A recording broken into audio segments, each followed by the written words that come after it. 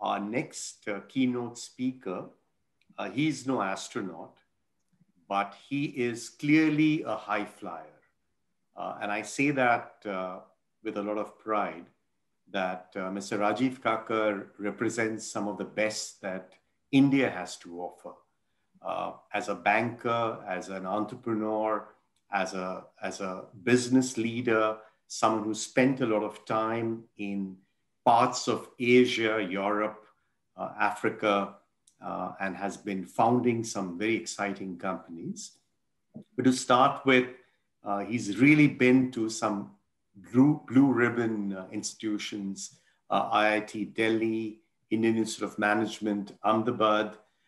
He's actually in the advisory board with Booth School of Management, University of Chicago, SP Jain, Global Management Institute in the Middle East. I've spoken with him. He's very passionate about education. And more important, he was the CEO at Citibank, overseeing their operations in Turkey, Middle East, and Africa.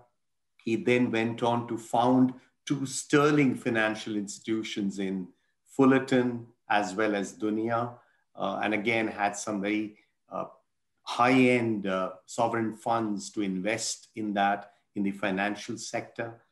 Subsequently, he is now in the board advising on governance and other issues with Gulf International Bank in Saudi Arabia, with CIB, Commercial International Bank in Egypt. He's been a nominee of the Asian Development Bank. So it has been a real honor having to meet and get to know Mr. Kakar, and thank you for the time that you've granted us. Would love to hear your contrarian and more disruptive point of view about the role of technology as an enabler to bring back growth, considering the existential crisis that we faced over the last year. Over to you, Mr. Kakar. Thank you, Sumit. I hope I'm, I'm audible. You are. No, it's an absolute pleasure to be here. So thank you. I don't think I deserve all those nice words, but you're always very generous. Thank you. But I have to say, hearing Ray speak was absolutely surreal. I've never met a live, real astronaut. I've always wanted to meet one. The closest I got to, after I did my engineering, I was heading to the US in cold Rochester to do, I'm talking about 35 years ago, or 36 years ago, to do something called robotics. And it sounded absolutely bizarre. And I was going to do a PhD in robotics. And it sounded silly because people wondered what it was. It sounded like I wanted to make toys. And I wish I had done it. I didn't do it. I went ahead and became a manager and got into management at the IIMs. But it's strange how the world proves to you that robotics today is something that is so important. But the topic, as I was looking at it, Sumit, I really didn't know how to address it. So I just thought I'm going to take a different tack to it today. And technology as an enabler for getting growth back. I know I'm talking to a technology company, and I know there are several people from the technology function out there watching me, and they all know I don't know a damn about it. So I shall spend my time focusing also on technology and the use of technology, but more importantly, on a few very nice words you used in your title topic. An enabler. I want to talk about what an enabler is. We often get so obsessed with technology thanks to technology companies, which are so visible, thanks to buzzwords that consultants have promoted, which are so visible. And the second word is growth. What the hell is growth? And why do we have to get it back? And because we just lost it. And why do we lose it? So, for me, I should try and spend some time. I don't have something as exciting to talk about as Ray did, but I did learn a lot from what she said. And I think I love the bit when she said, human mind tends to forget. Even after we learn from the past, we tend to go back and make the same mistake. So the fact that our growth has gone away, as a banker, I can say it's largely because of the defects of us as humans. But anyway, let me get to the topic. I was kind of making some notes. I was thinking of what I would say. And I said, what the hell is growth? If you don't mind me using some of those words, I don't mean it negatively, but growth is good. Is it good or is it not good? And I think the wide consensus is definitely not only good, but it's necessary. Imagine life without growth. It would just not be worth it. And whether you're a company, whether you're an individual, whether you're a business, you need to constantly grow. And growth is not just in terms of profits, it's just not in terms of revenues, but growth is in terms of evolving yourself, transforming yourself, becoming something different. And there are really no boundaries to growth. So, when I sit in a meeting, or when I talk to people and they say, oh, but the environment is not good, there are too many headwinds, there is no growth. And I often go back thinking to myself, sometimes I'm very vocal, that growth is really limited by your ability to think. There's always growth. So even in the worst of crisis, there's growth. So, linking back to your topic today, crisis to opportunity, I know it's such a famous buzzword. I've been speaking about it over the years in every crisis, but it's a nice fashionable phrase to use. The fact is there's always growth. What you really need to drive growth is to be disruptive and creative. And I think that is the issue that people tend to forget. And people think disruption only comes when there's technology. People think disruption comes in when there is a rapid reset that we're going through today. That's not true. We're constantly reinventing ourselves. And hence, I hate the phrase new normal, because there's always a new normal. The fact that you talk about a normal curve, which is nature's most common phenomena, means that everything works around a measure of central tendency. I use my engineering and statistics a bit. But what does it mean? We get obsessed with technology, but we don't realize that means and averages actually take you to it reverts you to the center. What the world needs for growth is for you to be, or for any of us to be, outliers. And hence we all get inspired by outliers, because those are people who think out of the box. Those are people who go out. And the second thing is growth doesn't have to just come in terms of maximizing shareholder value. And I say that for everyone who's watching this. I say that even for yourselves as you run a business. I know, you run a business for profit, but today, unlike what Milton Friedman said in 1970, and this issue is he won the Nobel Prize, he's a Chicago professor, he's being talked about a lot of his theories are being challenged, because he said that a manager has no objective other than to maximize shareholder value. He's not dealing with his own money, he or she, and has no business to spend it on any other thing other than maximizing the shareholder value. A lot has changed since then. We've seen movements around the world, and people realize that a company needs to do good as well. So you need to make profits, but you also need to maximize shareholder welfare. And when you're talking about welfare, you're talking about growing your business in a way that you empower people, you enable success. And people are not your own people. People are your clients, people are your all members in the community, and enrich lives, which is something I live by in all the businesses that I've built. And it should be about leveraging efforts, initiatives, so that you create a broader level of equitability in the society. You make a genuine difference. You don't sit back and create differences, and you drive inclusion. And inclusion, again, we tend to think of stuff at the base of the pyramid. Inclusion means including people in the mainstream. It could be even big companies. It could be companies like yourself getting included into getting opportunities which people can crowd you out of. So whether it's environment, whether it's healthcare, whether it's education, I think our businesses need to focus on areas that are the pressing challenges of this world and the social challenges of this world. And it's not just an emerging market problem. It's a developed market problem even more. And I say this because the problems everywhere in the world are education, environment, lack of adequate means of livelihood, which is poverty and glaring poverty in emerging markets. But I think it's equally bad in developed markets like the US. I mean, the fact that there needs to be so much dole that needs to go out in the form of support or to avoid people from getting evicted tells you a story. So equitability and driving with the right drivers, understanding what changes in time, being the outlier rather than being the person at the mean, being someone who looks at the front view mirror rather than the person who looks at the rear view mirror and drives. And the unfortunate thing is that most managers in companies today are less forward-looking. Most of them are, and I mean this well, please, I don't mean this negatively, but most of them get driven by factors and facets that they hear in the world. And the people who are most responsible for that is social media, is press, is journalists, is consultants, it's people who are running businesses who profit from it. So there's nothing wrong in terms of what they try to do. But I think the problem lies in how we treat the availability of information.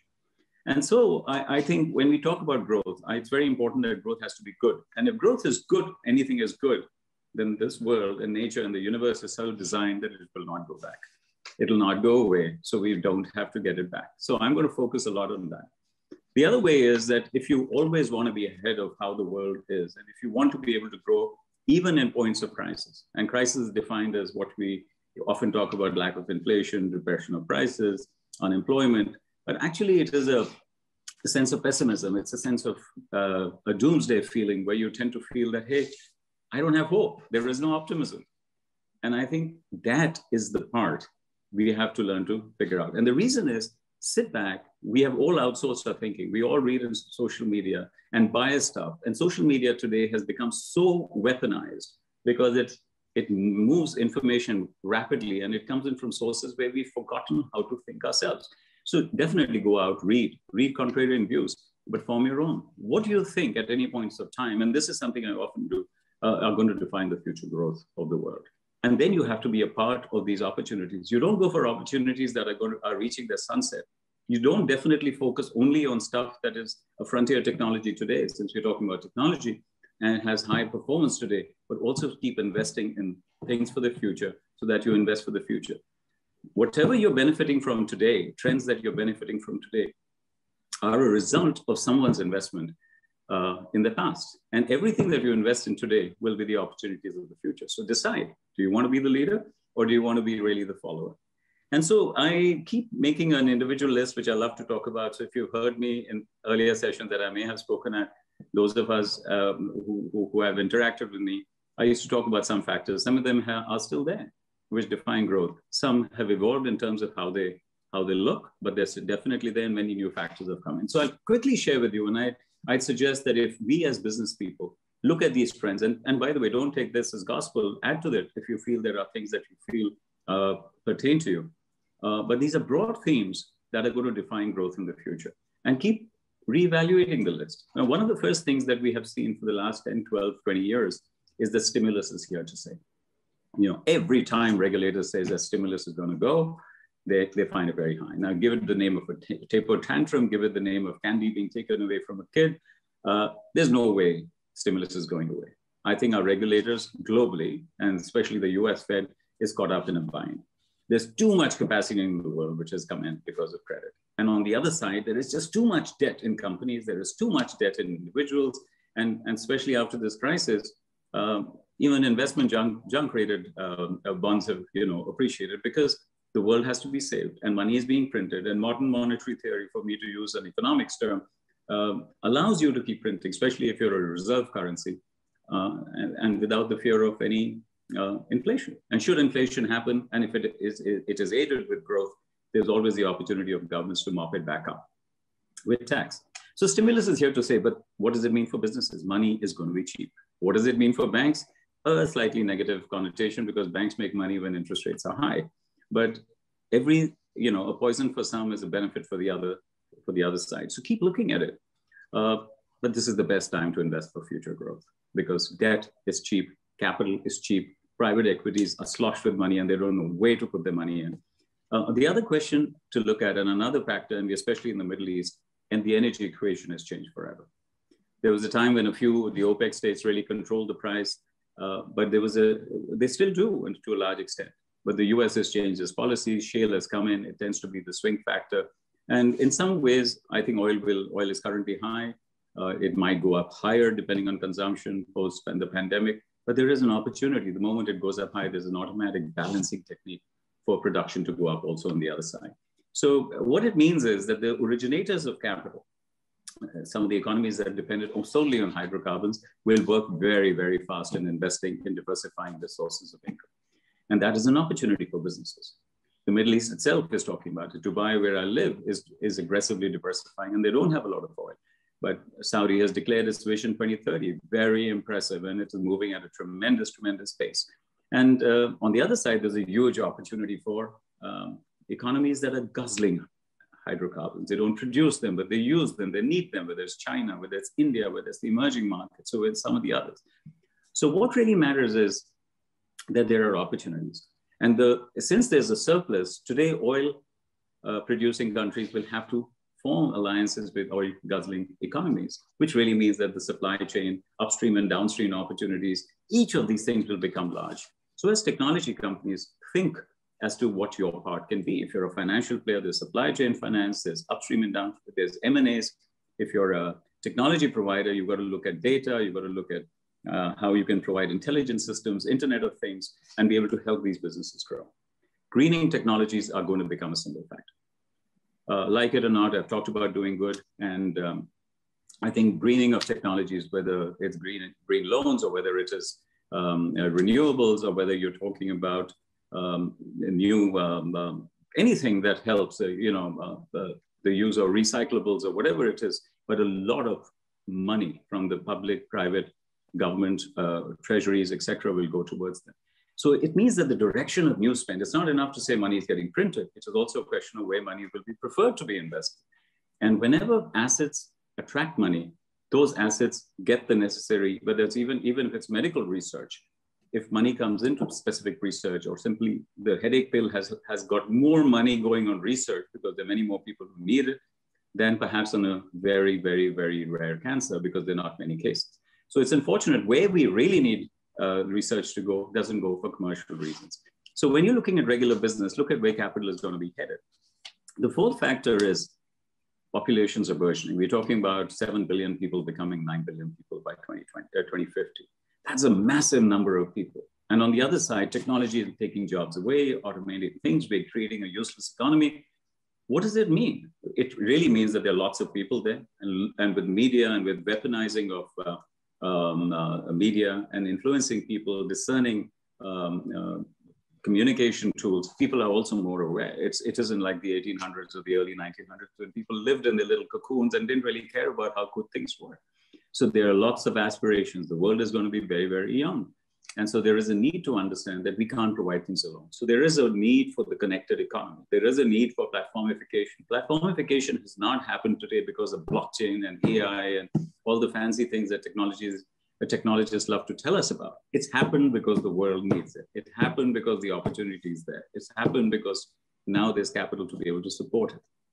It's happened because the developed world for once recognizes that all its wealth can only survive if the emerging market populations are included in the mainstream, right? I mean, we were hitherto in the emerging world ignored because we were just the producers and we were often the ignored minorities. But today, 50 to 70% of the world's growth really comes from emerging markets. And this equation is going to rapidly change. So you cannot possibly be rich if you do not worry about being inclusive. And I mean this about superpowers, I mean this about our private lives. So what does it mean for all of us in the Middle East and this part of the world? What does it mean for companies in the US? What does it mean for the company start focusing on markets globally? I know I'm today the guest of a company that's quite global in its mindset, but each of us sitting here also have to become global in our mindset. But for us, opportunity is great. We are sitting in a region which is rich in capacity. It's close to probably and contiguous to some of the largest populations in the world. And, you know, differing stages of business, differing stages of market. Just imagine, today we have acceptability of people wanting to live in the Middle East and embed themselves in the Middle East. So there's an attraction for talent. So you have talent, you have capital, you have opportunity to invest in a very demanding, contiguous 2 to 3 billion people population. Almost most countries in the world are about 4 to 7 hours of flying distance. Some of the finest airlines in the world are here. So the opportunities are just going to be great. On the other side, what is the world doing? Medical research has led to longevity. And not just longevity, it has actually led to the section of society that really has the money to consume and doesn't consume as much is now becoming relevant because people also want to live their lives till a longer age. People like us often say the 50s are like the 30s. In some ways, it's wishful thinking, but in some ways, it's very true. So on one side, you have the youth coming up with their needs. On the other side, you have the emerging geriatrics, if I may use the word, who have the wealth, who also need, and who are highly aware. They're no longer just going to be confined to a wheelchair. They want to fly around. They want to travel. So we have a larger target market, but we have a very, very strong need to become segment focused. The one size fits all approach doesn't work. So whether it's emerging markets, whether it's individuals. And further, let me break it. Conventional marketing went ahead and created segments and and tribes and said, all such people with this age, with this gender, with this kind of background would consume this. Forget it. All of us on this are fairly similar, equally cosmopolitan, similar education, speak a common language, but we are all probably thinking of different things. People are interpreting, if at all they're listening to what I'm saying, things differently from what I probably mean them. And that's the richness of diversity. That's the richness of diversity of thought. So what does it mean? We really need to decode each and every individual's mind. Nobody's a tribe. Even in people's families, everyone has a different mindset. And what allows that to happen? Today, AI, technology, data, analytics actually allows you a way to figure out how to decode people's minds. So it's not a buzzword about data warehousing. It's not about let's buy the technology and microservices. Let's go ahead and buy so-and-so core bank system or core such and such system and link with a SaaS. But you have no objective in mind. So if you don't have a plan, but you're just getting into buzzwords, you'll collect a lot of clunky structure. You'll collect a lot of technology-led initiatives, which frankly won't succeed. So I say this with trepidation. I know a lot of the technology people will want to aim the gun at me and shoot me, but it's true. Technology is a means. And that's what gets talked about. What's really more important is to understand your proposition. So the size of the market is large. And please understand, technology is taking jobs away. The population is growing and is getting discerning, whether you're old or whether you're young. No business survives without a customer. So we really need to make sure that people can consume, and to do that, they need to earn. And where are the jobs? States can't produce for it. SMEs can't do enough of hiring. So the gig economy is emerging. So the gig economy is not emerging because there's Uber today and Airbnb that is often talked about. The gig economy is emerging because people really want to do something and there are not enough opportunities. And people are bright, people are energetic, they're focused, they're creative, and they have to survive. That's Maslow's basic need, right? And to do that, there's a massive need to do things on your own. You also want to de-risk yourself and not be linked to one employer. So the gig economy allows you to work simultaneously for 4 or 5 or 10 people. And then even if 1 or 2 fire you, you still remain in existence and you don't have to be worried about a job. So mindsets are changing. Another word that I love to use, mindsets are changing. So today, when people are starting to focus on platforms and be able to start working on employing great gigs, and governments are realizing the importance of gig and allowing regulations for gig workers to be employed by companies, making contracting rules easier, putting in some kind of governance to make sure they're not misused, looking at wages, looking at including these people in the mainstream and getting value out of it. So what that means is gig and inclusion. The gig economy and inclusion is a great opportunity for people to do business. And the gig economy players need remote working tools. They need SaaS tools. They need special training, skilling, education. So whatever business you're in, even if you're selling a tool, sit back and worry about how you make adoption happen. A factor which I think we often forget living in Dubai, but in most parts of the world, when so many people are growing and people are getting affluent and buying more cars, congestion in cities is growing. And so with congestion come new technology-enabled, but innovation-run solutions, which I think we should focus on. And this is where smart cities, Internet of Things, gig, teleservices, public transportation, hyperloops. So all these inventions were possibly thought of in the 80s. None of this is new. We're talking about it today. Even crypto, blockchain, or data has always been around, but its use incrementally to get the value out has not been done so far. These capabilities have not been, or these tools have not been mined enough because the opportunity is only getting realized today. So please don't get carried away with the fact that these technologies are new. These technologies are very old. These technologies are relevant today. And so there's been a whole path of development happening where Wi-Fi, 4G, and 4G now moving on to 5G, smartphones getting cheaper, and driving inclusion and acceptance, more and more mobility-based options coming in, which is going to lead to clouds, which is going to lead to cloud solutions, etc. Because mobility is important. Mobility helps the producer, but mobility also enables you to do things. And hence, congested cities will need those kind of solutions. On the other side, digitization, a word I hate. I have to say I hate it. I hate it because everyone, it's a buzzword. You go into a board, you go anywhere else and people say, oh, we are digitized. And then digitization means different things to different people. I have an app, so I'm digitized. I have a website, I'm digitized.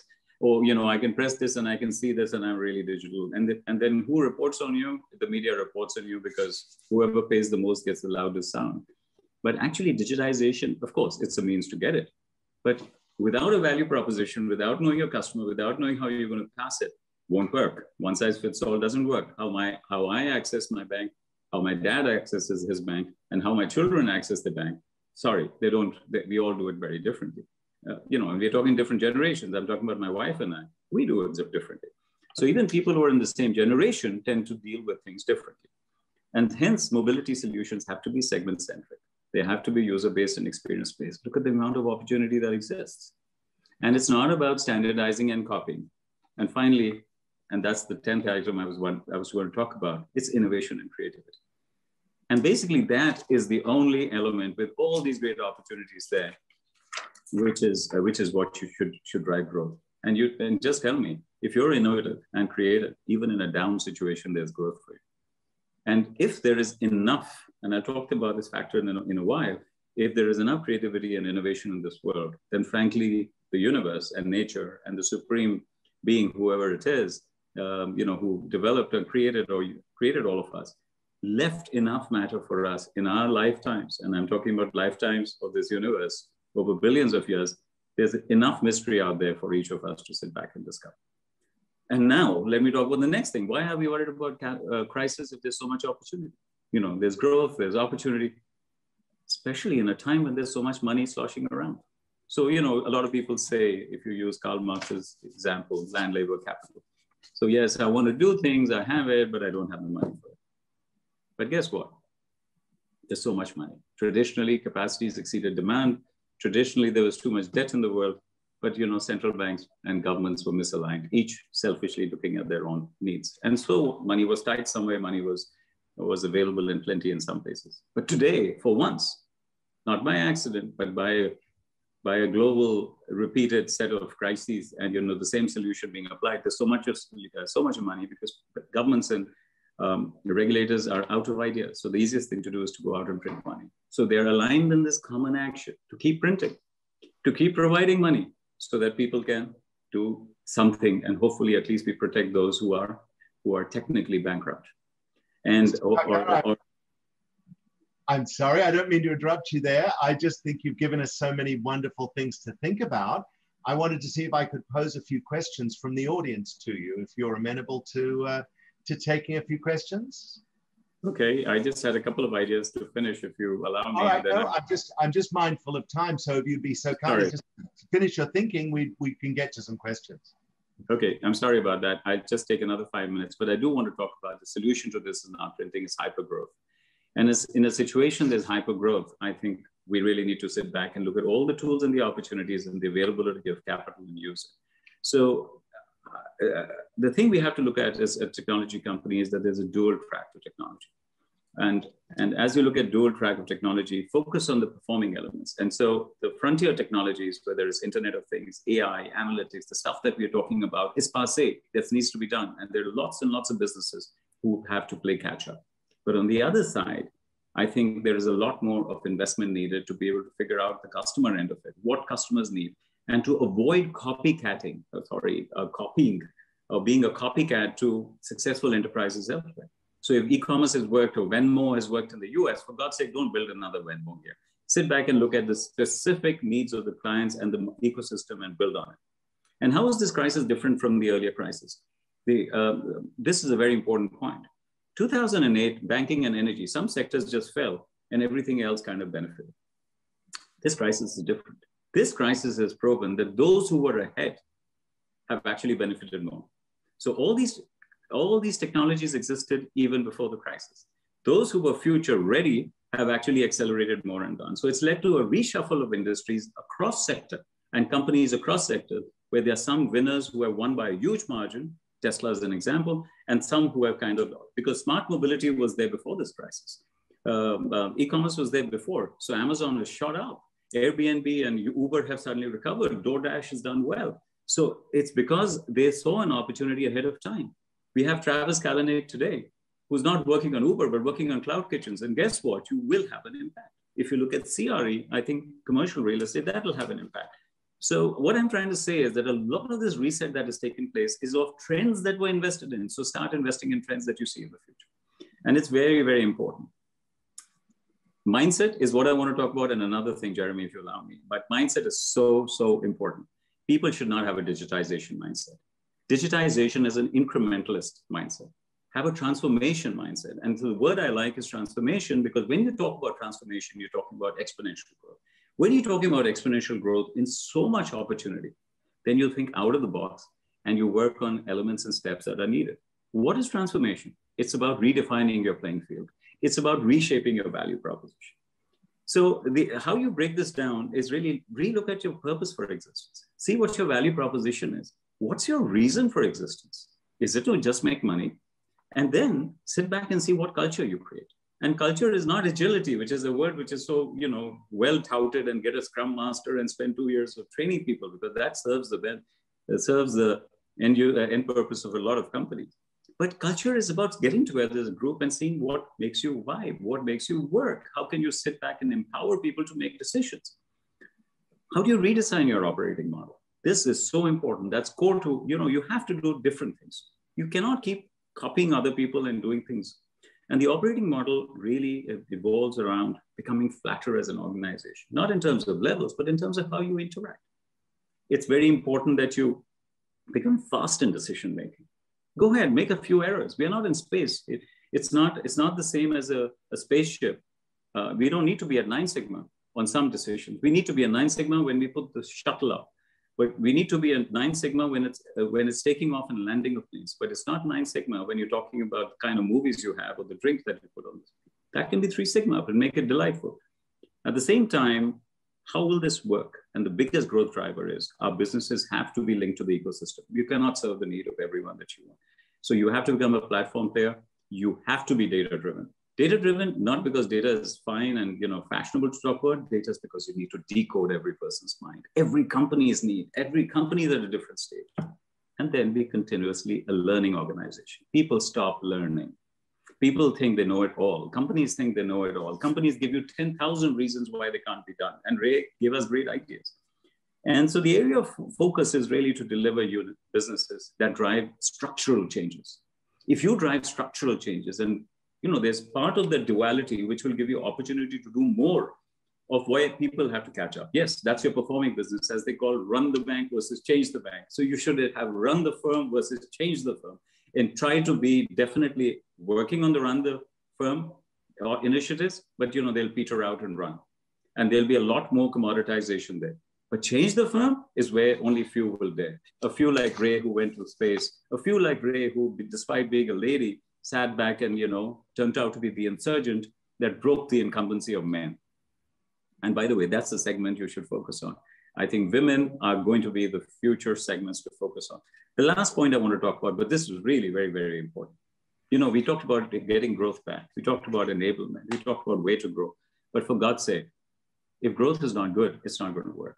There's so much of pessimism and optimism around growth, around technology, because of technologists have misused it. Today, Google, which defines our life, is also being seen as a company that crowds out small producers. They learn from data and then start producing the same thing on their Google stores. That's not right. If you start making an enemy of the same people who don't listen to you. So economic and financial reasons have run business. But today, more and more political and social elements will define how you do business. And economic and financial factors are important, but they're certainly not the drivers.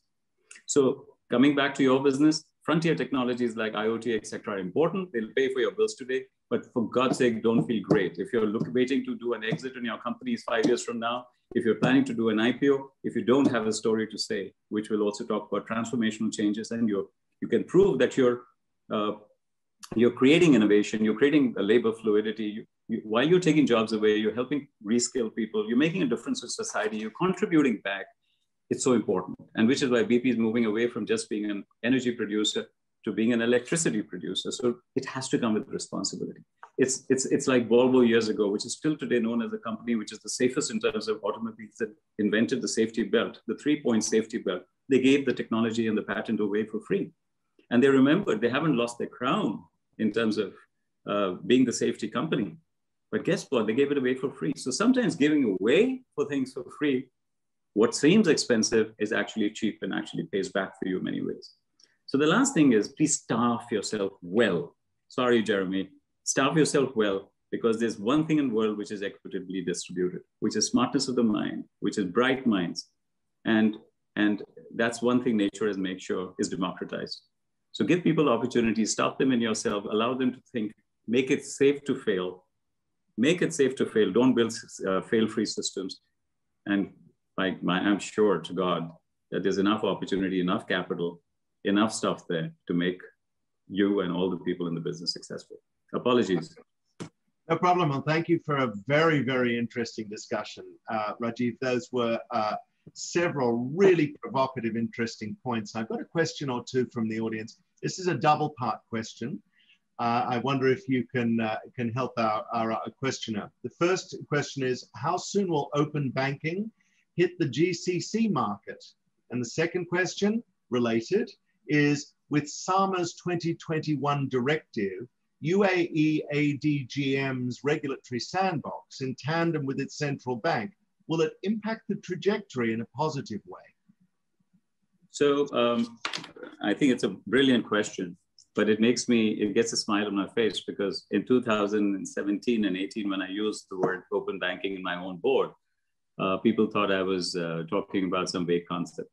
I was raising money for one of the ventures I invested in, and people didn't know what the hell open banking was. But look at how this is like the Moore's law.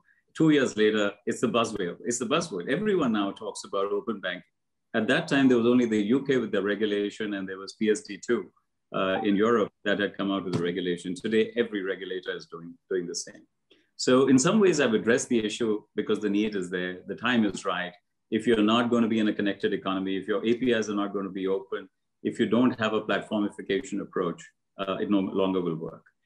I think it's brilliant that the Saudi and the ADGM and other regulators around the world, it's not just in this part of the world, it's happening everywhere, have provided the regulatory framework, have legitimized this operation, because with regulation comes credibility, and with credibility comes more capital.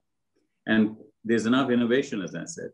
So we are going to see so much more happening on this space. And I do know, on the other side, as I sit in various forums and businesses, et cetera, or even where I invest in, there's a lot of capital going into it. And there's a lot of innovation going into it. I think a lot of people are moving into this part of the world because there are also incentives to be able to make that happen. And the biggest strength of this part of the world in Saudi and in the UAE and other parts of the GCC is that you have this captive area of Africa. You can reach out to the Indian subcontinent, Central Asia. You're talking about 2-3 billion people.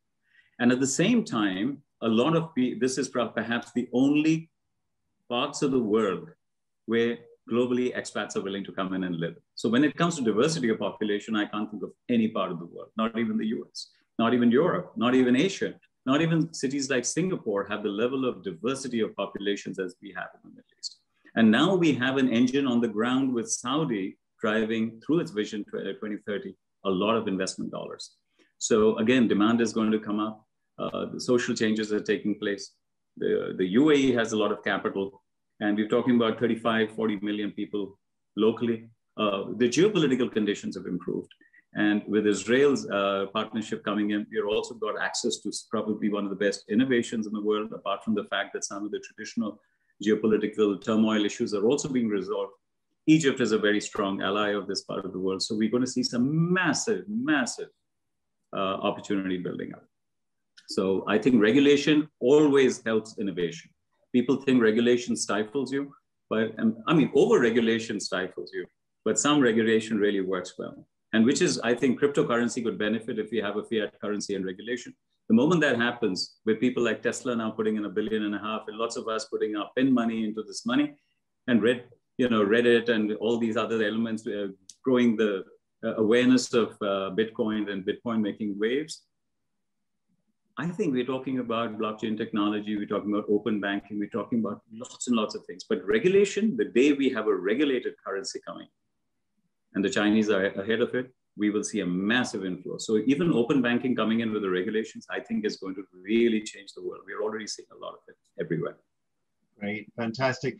Mr. Kakar, I can't thank you enough for the excellent insights you've shared. Really love your thoughts about the need to move fast in the presence of abundant capital and the needs to leverage some of the emerging threads around platformization, leverage, scale, moving towards the gig economy and working for multiple masters instead of one. These were really, really interesting and provocative threads for us, I think, all to take into account as we're planning up 2021 and 2022. Thank you again so much for joining us today. Thank you for having me here, and my apologies for overshooting on time. All good.